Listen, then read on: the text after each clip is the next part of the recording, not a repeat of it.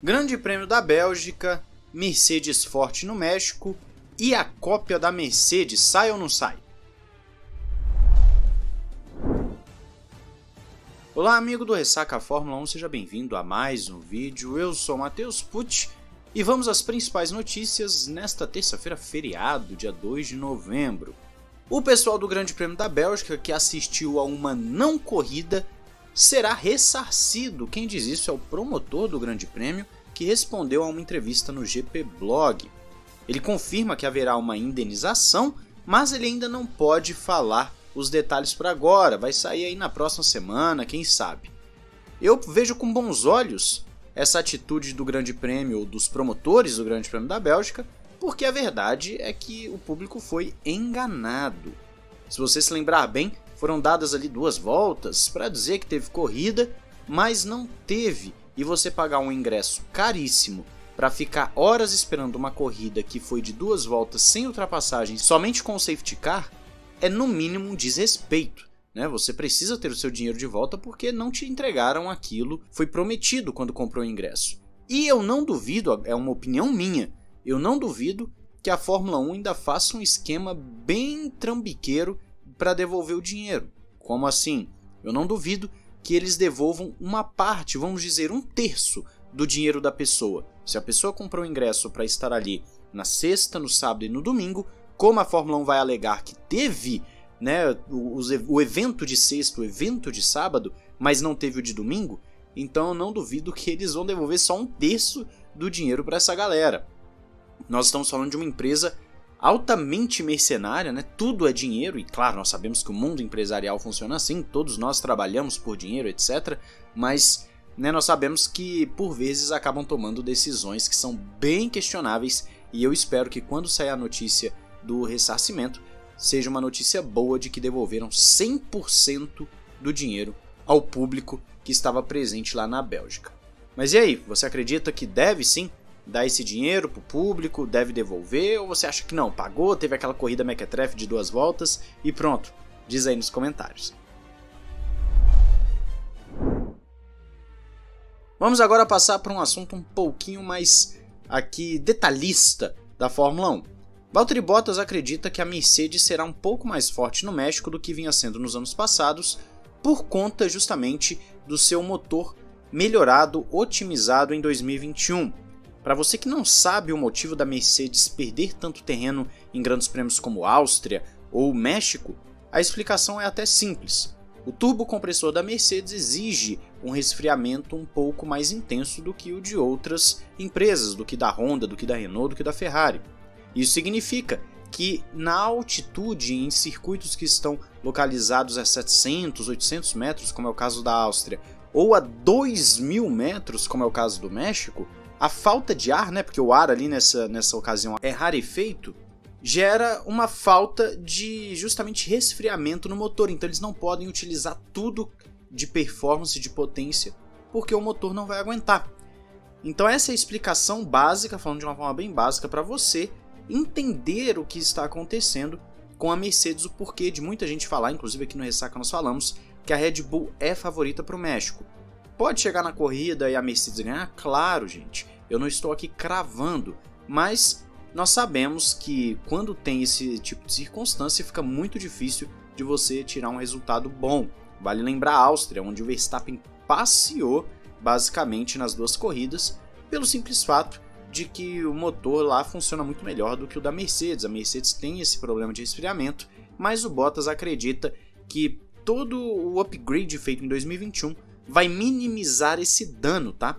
O Will Bueno até levou alguns dados interessantes sobre esse assunto, e eu peço para que você então vá lá no Café com Velocidade ouvir o nosso podcast de segunda, porque falamos sobre isso, falamos sobre várias coisas, foi bem legal, e também teve o podcast de aniversário, que também ficou muito bom. Confere lá se você gosta de podcast, porque tem muita informação bacana. E por último, mas não menos importante, um dos conceitos mais difíceis da Fórmula 1 atual é justamente identificar como a Mercedes conseguiu aquela suspensão absurda, e na verdade o Fábio Campos até explicou pra gente lá no podcast também, só que o ponto aqui é o seguinte: por que a Red Bull não copia essa solução da Mercedes? A resposta pode parecer mais simples do que realmente algumas pessoas estão especulando. Christian Horner falou sobre isso e ele disse basicamente o seguinte: não funcionaria no nosso carro pelo simples fato de que os carros de Adranil precisam do bico ali da asa dianteira pegando no chão, precisa dela bem baixa. Se você não sabe como funciona essa suspensão da Mercedes, a suspensão traseira, quando o ar faz pressão na reta, a traseira do carro começa a baixar, gerando maior velocidade final.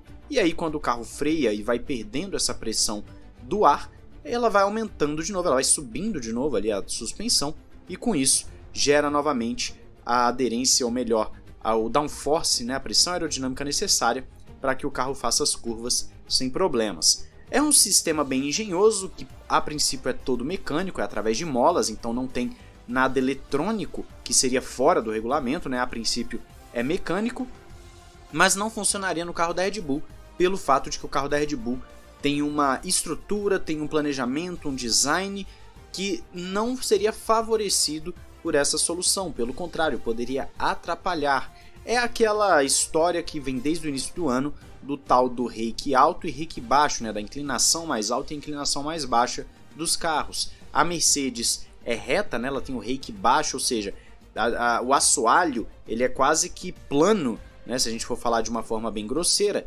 enquanto o da Red Bull, você vê claramente que ele vai ficando mais alto na parte traseira, ele vai ficando com uma distância maior para o solo na parte traseira, que é o tal do reiki alto. Então esse tipo de solução não seria bom para quem tem o reiki alto, que é o caso da Red Bull, e tirou então um pouco dos problemas do carro da Mercedes, que tem o reiki baixo, já que o regulamento 2021 teve um corte no assoalho e esse corte acabou prejudicando bastante as equipes que têm o reiki mais baixo, mas é o regulamento, todas as equipes assinaram, concordaram e não reclamaram quando saiu o regulamento, então elas têm que arcar com as consequências, e a Mercedes se utilizou da genialidade dos seus engenheiros para poder alcançar essa solução. Mas tá aí, o Christian Horner afirma que a Red Bull não pode colocar isso nos seus carros pelo simples fato de que a forma com que o carro é feito não funcionaria. E também o Horner falou que a princípio não vê nada ilegal e que a Mercedes já usa há um bom tempo essa solução, mas que curiosamente nessa temporada eles acabaram arranjando um jeito de conseguir extrair mais dessa solução, mas não vai funcionar em todos os grandes prêmios. Por exemplo, no México, como não tem ar, né, a gente fala que o ar é rarefeito, então para fazer essa pressão na traseira da Mercedes vai ser mais difícil, ou seja, precisaria de uma velocidade muito maior da Mercedes na reta para poder fazer um efeito esperado. Então no México talvez essa solução não acabe sendo tão boa para a Mercedes, o que pode acontecer no Brasil também, já que o Brasil também está na altitude ali parecida com a Áustria. Só que o Brasil tem a questão climática, né? O Brasil, por exemplo, chove muito durante as corridas e se chover você acaba nivelando um pouquinho. Se for uma corrida em circunstância normal, com sol, sem nenhum tipo de anomalia, então nós poderíamos dizer que a Red Bull também chega com favoritismo para o Brasil. Mas é isso, eu espero que você tenha entendido tanto como funciona esse sistema da suspensão da Mercedes, mas também entendido o porquê da Mercedes ter problemas com altitude. E agora eu quero saber a sua opinião. Como que você vê cada corrida? México, Brasil, você acredita que a Red Bull realmente tem essa vantagem toda? Você acha que a Mercedes pode reverter esses resultados na performance pura, que nem o Bottas falou, que eles otimizaram o motor, então essa otimização pode ser o suficiente para poder bater de frente com a Red Bull? Diz aí nos comentários, não esqueça de se inscrever, ativar o sininho para não perder nada aqui. Tivemos vídeo lá no Ressaca Express também, para você ficar ligado em tudo. Um grande abraço, valeu e falou!